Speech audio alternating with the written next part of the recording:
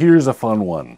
You're just sitting around using your computer, and one day some of the icons on your desktop just disappear, and instead they are replaced with black squares.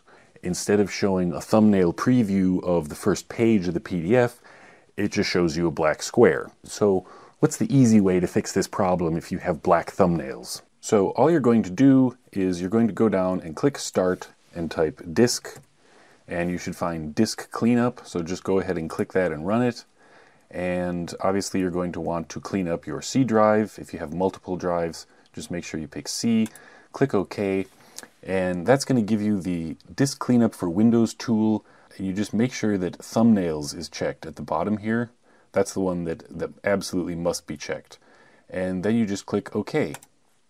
Are you sure you want to permanently delete these files? Yes, I am. Then the disk cleanup is going to run, and poof, it's done. That's it.